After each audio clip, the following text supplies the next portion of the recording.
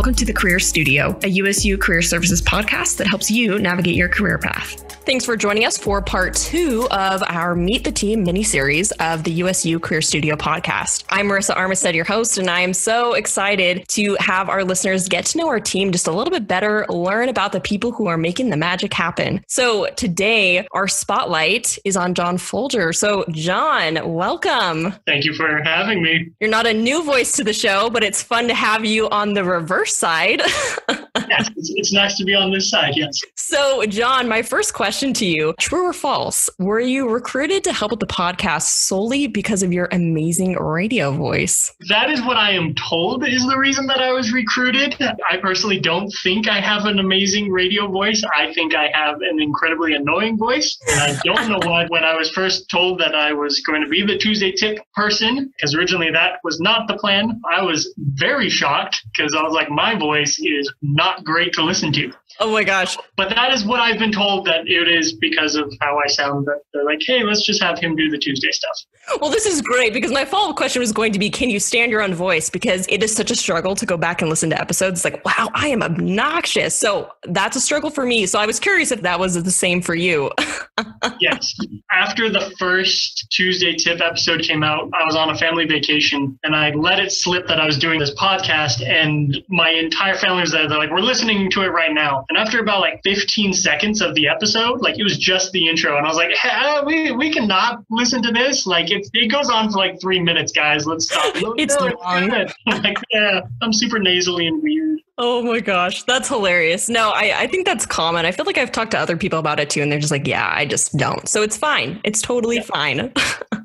Well, so to follow up with that question, now we have to talk about your worst recording flop. We all have them. So I'm so curious, are there any particular shining moments where you really, really biffed it? Yes, it was. I don't even remember the exact recording, and I wish I could because it was hilarious. It was probably my 5th or 6th try doing this, and I just explained this to you, but I'll explain it to the listeners as well.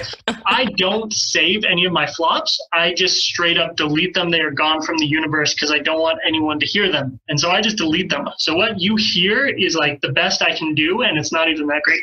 But one of my flops, it was a 2 or 3 minute episode. This was the 6th or 7th time I was recording it. I was feeling good. It was flowing. And I got about halfway and my brain completely shut off. And I started just talking kind of like this. And I tried to save it and it was just unsavable. It was my 7th take and I was mad. And I was like, come on. So I just redid it. And I think I just talked really, really slowly because I kept stumbling over my words was the issue. So if you go back and listen to one where it sounds like I'm talking really slow, that was the one that I had to do 8 times because I couldn't do it any other way. Oh my gosh. Love it. Love it. And I could share 1,010,000 stories that equally match that probably. But I love that. I realized I kind of jumped into things. So backing up a little bit, just to introduce John formally, he is the famous voice and brain behind the Tuesday tips. So every Tuesday, it's John's voice. If you're familiar with our show, you've probably heard him and know him well. But that's kind of the role he plays for the podcast. But I'd love to learn and have the listeners learn just a little bit more about you as a person, John. So talk to us about schooling, where you're at, major career trajectory. What are you up to?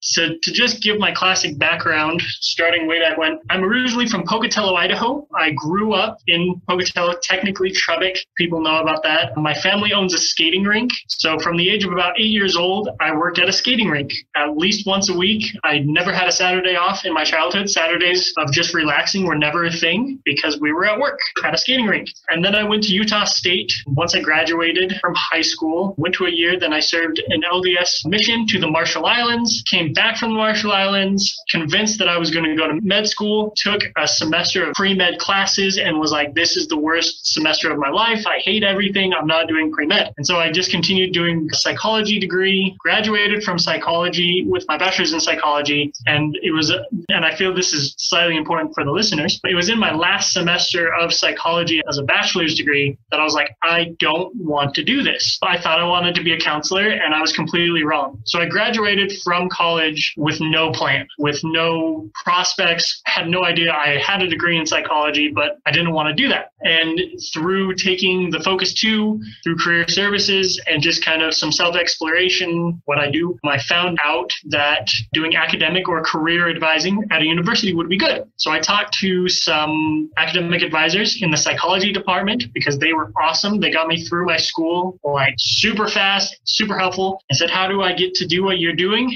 They recommended the Masters of School Counseling program from Utah State, which is what I've been doing for the last 2 years. I'm supposed to graduate in December with my Masters of Education in School Counseling. It was originally I was just going to do academic advising, but having worked at career services for the last year doing career advising for exploratory students, fell in love with it. So if I can do career or even academic advising at a university, that is the goal. That's the dream. So that's a little bit too much information about me.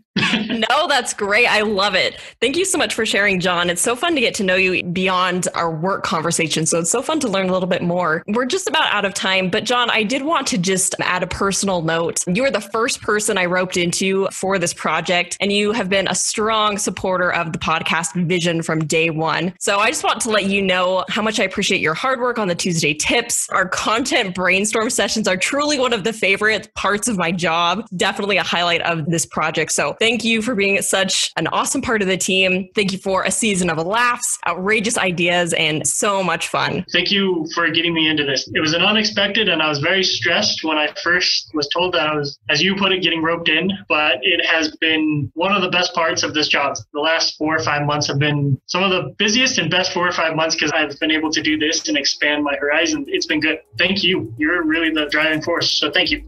Thanks, John. Thanks for joining us here at the Career Studio today. Please join us next week as we continue to discuss this month's theme of spreading good cheer by being a volunteer.